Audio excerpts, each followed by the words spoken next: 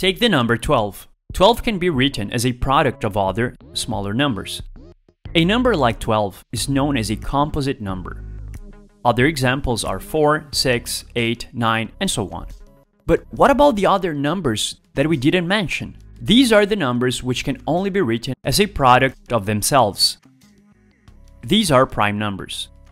Its precise definition is a positive integer greater than 1 that cannot be evenly divided by any other integer except itself and 1. You get the idea. Except for 0 and 1, every natural number is either composite or prime. Every single composite number can be foundationally factored into primes. And it can be done so in one way and one way only. So except for the order, we arrive at the same factors. This is known as the fundamental theorem of arithmetics.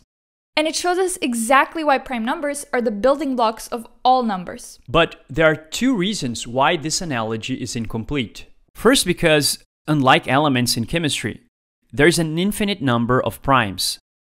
Well, how do we know that exactly? How can we actually prove that there are infinite prime numbers? Let's assume the opposite, that there is a finite number of primes p1, p2, p3, up to pn. Say we want to multiply all these primes together and create the number p. What would happen? We know that p will absolutely have to be perfectly divided by each and any pi, since it is a factor of p. But this is actually a problem. P doesn't tell us anything new. It is just a product of the previous numbers. Things change drastically when we add 1 to the set of prime numbers. The resulting number will be a new number, called n. We know for a fact that if n results in a prime number, it will be a new prime, and must therefore be added to the list of primes. If n happens to be a composite number instead, we need to see if it breaks into new primes, which by definition, it will. These resulting new primes should be added to the list. For example, say we start with a list of 2 times 3 times 5 plus 1. n is therefore 31. 31 is a new prime number which is not already on the list, and must therefore be added to it. Now we have a new set. This generates the number 931, which is not a prime number. But it can be broken down into the primes 7 times 7 times 19, both of which are not on the list and must be added to it. If you're enjoying this video, don't forget to like it and subscribe to the channel. By doing this process over and over again, we set off a sort of chain reaction, which generates infinite prime numbers, making our initial guess that there is a finite number of prime numbers absurd. This is one of the few facts we know about primes for sure. Now, the second thing is, there's no clear pattern to them. There have been various attempts to develop a prime-producing formula, which is an expression which would allow us to predict the next prime number after a given one. So far, all such attempts have failed. But there are some helpful patterns. Between 1 and 100, there are 25 primes. Between 100 and 200, there are 21 primes. Between 200 and 300, there are 16 primes. And on we go. Although even this is an on average sort of thing, because primes become more and more sparse the higher up we go. There are 17 primes between 400 and 500. So on average, they become more scarce. Although, there has been an advancement in the statistical distribution of the primes, called the prime theorem. It attempts to answer the question, given a positive integer n, how many integers up to and including n are prime numbers?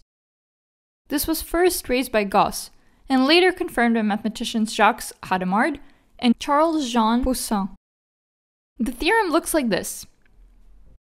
But we will use this version for simplicity. For example, let's take the number 1000. If we plug it in, we have 1000 over the natural logarithm of 1000, which is around 1000 over 6.9, which is approximated as 145. The actual number of primes up to 1000 is actually 168. It is close, but the theorem tells us something about the approximation as a percentage of the true value. Going back to the example, the true value was 168 and the approximation 145. Therefore, the approximation has a proportion of 0.86 or 86%. For 100,000, the answer is 8,686. The actual number, though, is 9,592. So, if we take the percentage of that, we have 0.9 or 90%. In fact, the higher n is, the better the approximation.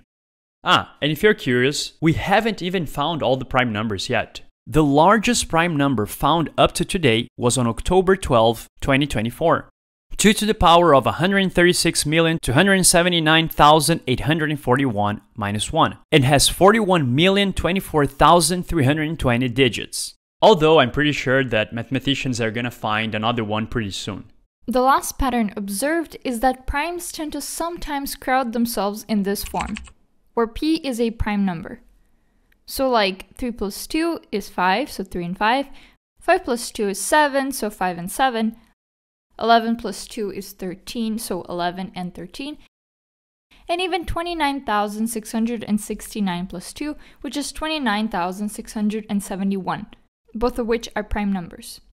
An unsolved question is whether these are infinite or finite in number. Nobody knows, but let us know in the comments section below your thoughts about it. Also, I know that all these videos that Sophia and I make are very dense, so there's a lot of information here. So in order to help you guys, we add a PDF link in the description below so that you guys can follow in details all the calculations and all the steps of this video. Remember, that's the only way to learn math, by understanding every single detail and then being able to reproduce everything by yourself independently. So download the PDF link in the description below.